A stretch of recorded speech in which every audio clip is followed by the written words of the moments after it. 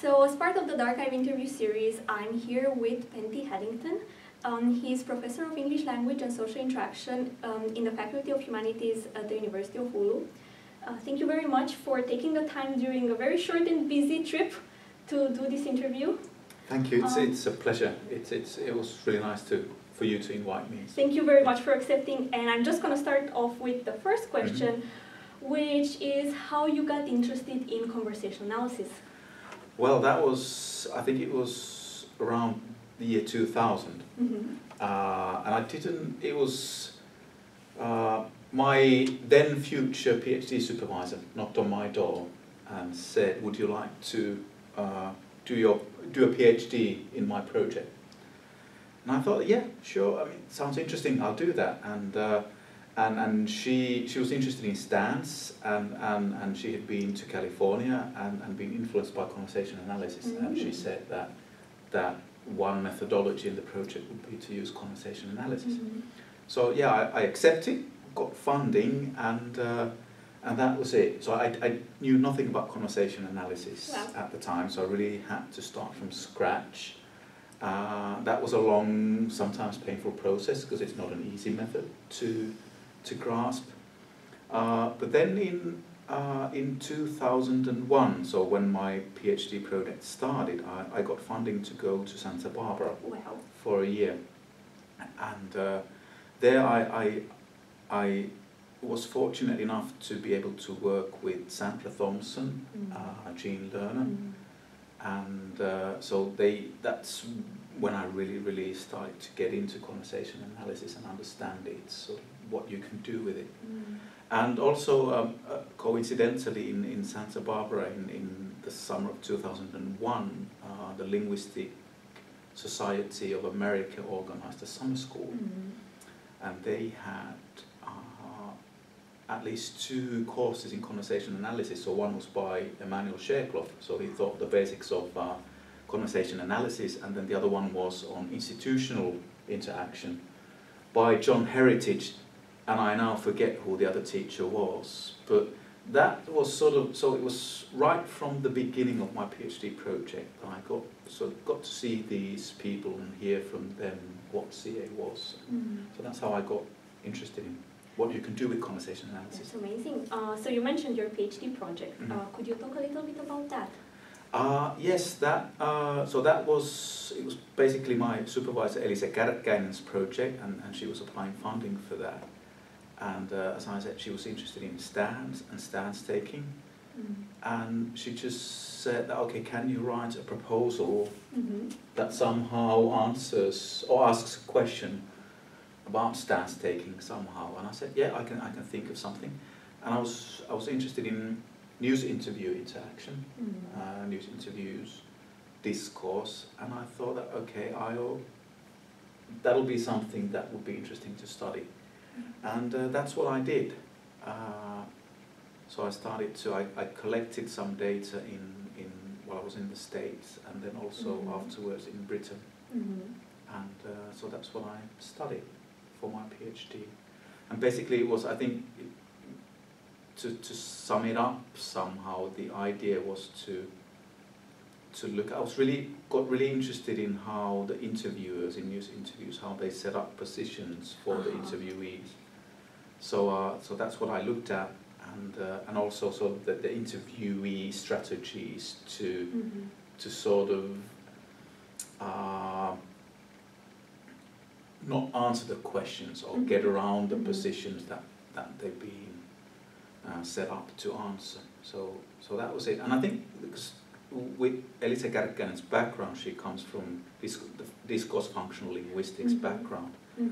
And so we read a lot about stance and how stance has been studied in linguistics. So basically the dissertation was a linguistic study. And in linguistics, stance has been often conceptualized as a sort of an individual thing, something that's evident in words or discourse markers or phrases or something like that. And then sort of with the CA method, it was interesting to look at how stances are kind of a collaborative, sort of emergent phenomenon that sort of are created and negotiated in interaction. So that was in sort of basically what my dissertation was about. Fascinating. So you mentioned linguistics, and your background is in linguistics. Do you think that influenced the way you approach conversation analysis and how you did it? Yeah, I think so. I think it's evident in the way I look at social action. So I really focus on talk and the linguistic elements of talk and grammar. In particular, especially in transcribing. So I mean, people transcribe in very different ways, and I think in the way I like to do transcription is to really focus on the details. So prosodic details, intonation, and so on. So I think that comes from my linguistics background, sort of the focus on the details. Yeah. So CA is very popular now in Finland and has been quite for a while now. Could you tell us a little bit about how CA came to Finland and how it spread? I'm not absolutely sure what happened, Right. but I've heard stories. All right. And so one story goes that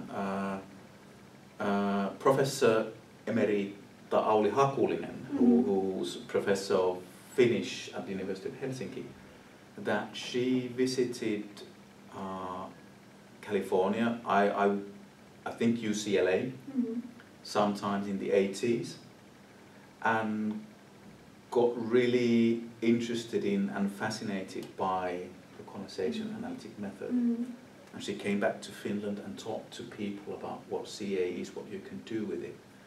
And I think then, I mean, she had her students, and of course then her students spread this appreciation of CA as a method, and so that's sort of one way it started to spread in Finland.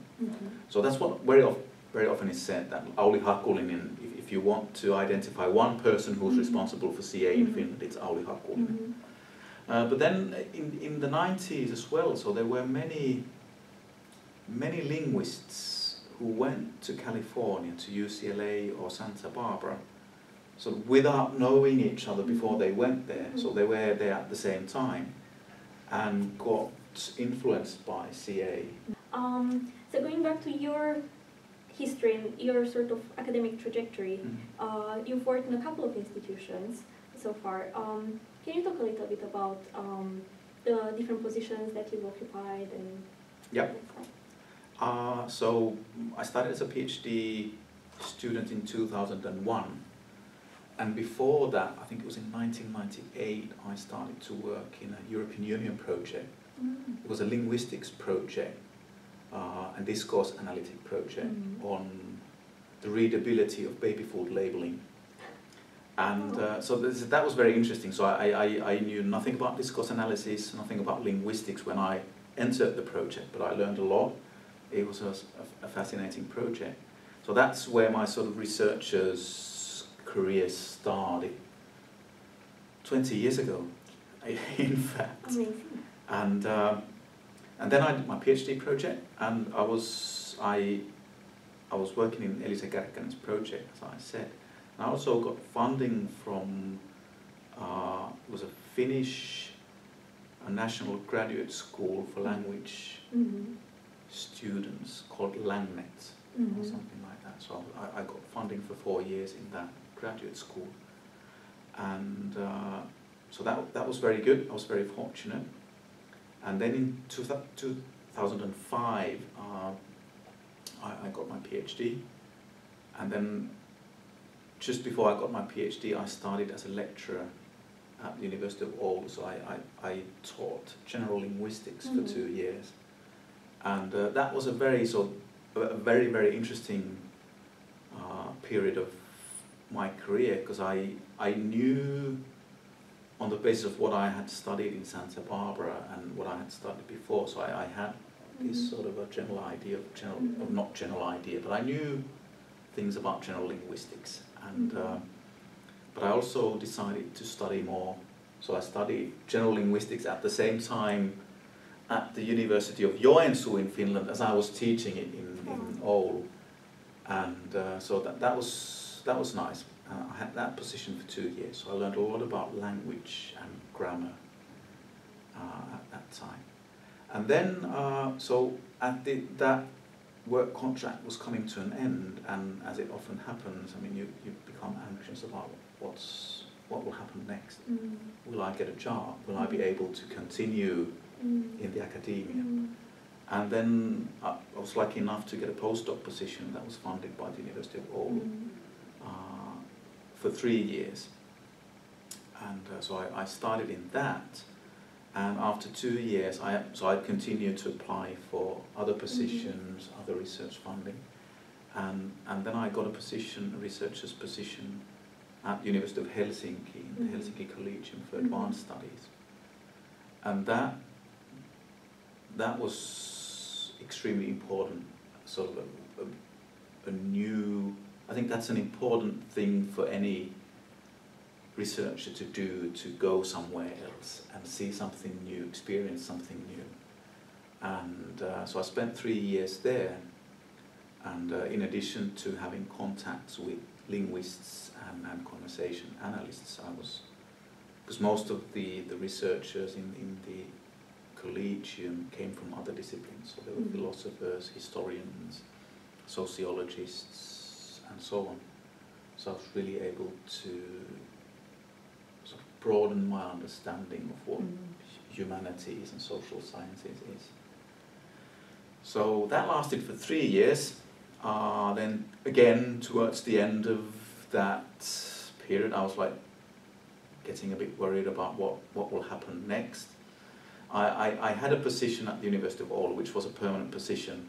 It was a teaching position, so I wasn't too eager to return to that, because I thought that I really want to continue doing research.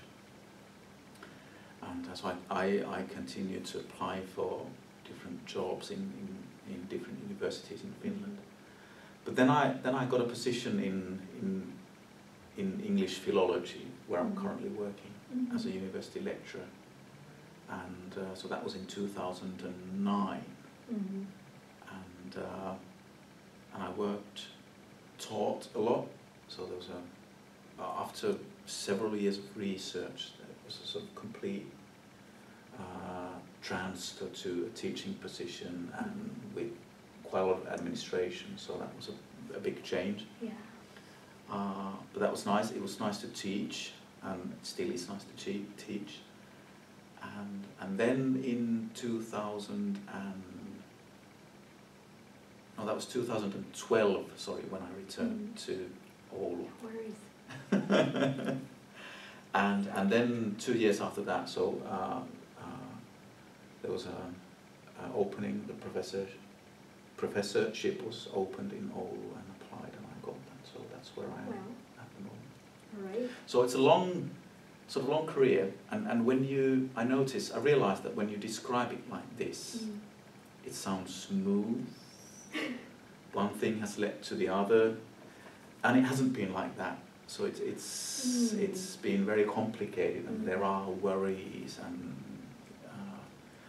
you worry about the future and what will happen and so on. But I've written numerous research applications, job applications, research proposals, research applications, and so on. And I think that's paid off. So when you do that a lot, then somewhere some door opens, and you can continue doing what you like. That's very insightful. Yeah. Okay, good. Thank you. So you mentioned teaching, and that leads to my next question.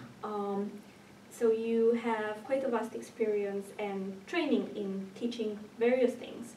Could you talk a little bit about the topics that you've taught, the courses that you've taught, and also about your teaching philosophy? How do you see teaching as an activity? I like teaching a lot. I think it's just in principle, it's a way, it's not just, I don't see myself as a teacher. I see teaching as like a collaborative activity where I learn a lot from the students.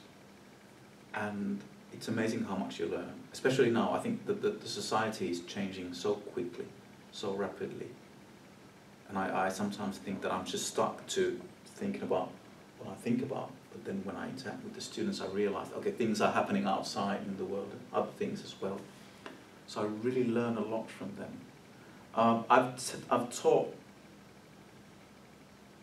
quite a few different topics. So as I mentioned, I've taught general linguistics. So basically introductory courses in general linguistics, pragmatics, semantics, morphology and stuff like that. Mm-hmm. History of linguistics, so these kinds of courses, classics in linguistics and so on. And then in English I've taught grammar courses, so it's functional grammar, structures of English, so sort of more usage-based courses on English. What else? Then language and the body, so going more into the sort of the conversation analytic area, and focusing especially on multimodality and gestures and so on. What else? I've recently taught a course on interaction in virtual reality. Wow. Which is something I'm really fascinated about. Something perhaps for the future, so I don't know what's happening with new technologies. That was a very nice course, so we collected data with my students, and now some of my students are using that to do their master's thesis, that data, so that's quite nice. Then some sort of also courses that are sort of training students' professional skills as language experts. So sort of not really, not at all connected to conversation analysis, but something to do with becoming a language expert. Then I taught a course on English, the use of English and the role of English language in Finland. So that's more kind of a discourse analytic course. What else? Can't remember anymore. But many different kinds of courses. And well, my teaching philosophy, I mean, if I think one term that, sort of a professional term that can be used to describe my teaching philosophy is social constructive teaching philosophy. And I think that means that when a teacher is using social constructive principle in his or her teaching, it means that the teacher sort of maybe gives a lot of space to the students and recognizes their backgrounds and histories, that they are experts already in different areas, in different ways, and the idea is to let the students use their background and their knowledge and try to connect that to the learning objectives in a particular course, so that they can integrate what they know already with what is being taught. And I also, one sort of theory that really directs my teaching is, it's called constructive alignment. Now the term doesn't really mean anything, it's not self-explanatory, but what it means is that you have different elements of teaching. You have assessment, you have contents, you have the teaching methods, and then you have, there's the fourth thing, I forget now.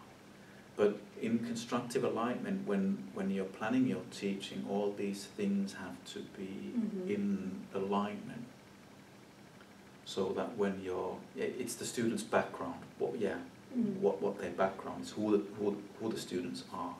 So you have to consider all these things together when you're planning your teaching. So you can't forget. You just can't decide what you're going to teach without considering the methods or considering who the students are. So these things have to be in alignment. And so that's something that I sort of continuously think about when I'm planning my teaching. Right. And now going back to your research, so your research experience and expertise spans across several quite different domains. So starting with stance and intersubjectivity, news interviews, and then more recently multi-activity, interactions in cars, just to name a few. Could you talk a little bit about the kind of projects that you did around these topics, the projects that you're currently working on, and even projects that you're planning to start? Yeah, so we already talked about the stance project, so maybe I've said enough about that maybe. But then after that I got an idea, I think it was in 2006 or something like that, that it would be very interesting to study interaction in class. And so I started to think about how to do that, what kinds of things could be looked at and studied. And so that started to gradually develop into a project. And then at some point I got funding for a project that was called Talk and Drive. And that was very interesting in two respects, I think. So one was that there was the focus specifically on what happens inside cars when drivers and passengers are journeying together. So how do they organize their actions? How do they interact? So that was one thing. But then sort of, it was kind of a spin-off of that was sort of the relationship between interaction and mobility. So sort of any mobile situation, how do people talk when they are being mobile? So those two things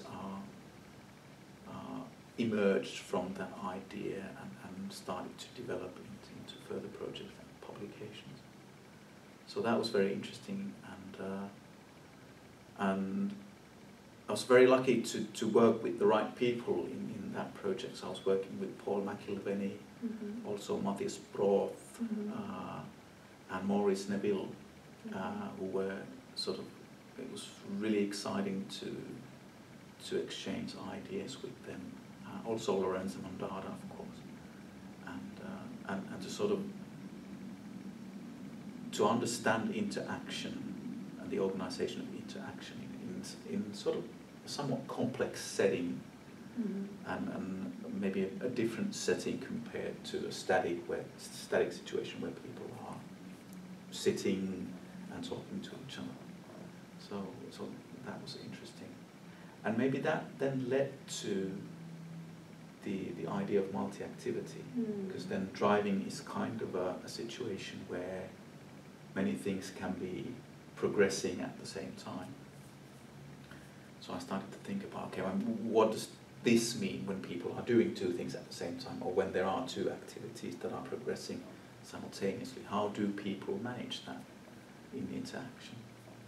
And so that was the next project, so the multi-activity project. And now I applied funding for that, and I got funding from the Academy of Finland about 2.5 years ago. So I now have one PhD student and 2 postdocs working in the project. And quite recently, just a couple of months ago, I applied for more funding for the same project from the University of Oulu, and I got 1 more postdoc position and 2 more PhD student positions. So we're going to have a fairly big project on multi-activity. Wonderful. So that's developed into something quite interesting. Then there's also this was originally Maurice Neville's idea to look at objects, in the role of objects in interaction, and then we edited a book on that together with Trine Heinemann and Mirka Rauniomaa. And that's been something that I've also been interested in, to look at how sort of the material environment or objects, what kind of role do they have in interaction. So those are kind of the things that I've been looking at, the kind of the projects that I've been working in, and as I said, I've been very, very lucky to work with the right people in the project. So without the other people, it wouldn't have been possible. So that's been very nice. About new projects, there's one. This sort of connects to my linguistics background.